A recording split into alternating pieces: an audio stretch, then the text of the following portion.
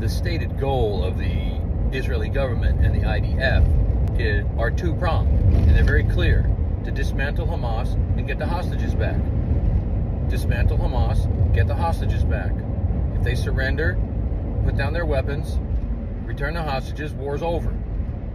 And they're trying to do that in the context of minimizing to the greatest degree possible civilian, non-combatant casualties. Now, whether they're doing that to the best degree, whether that can be improved, whether they're doing enough to protect civilian life, that's an open question. But the intent is to dismantle Hamas, get the hostages back, and minimize civilian casualties.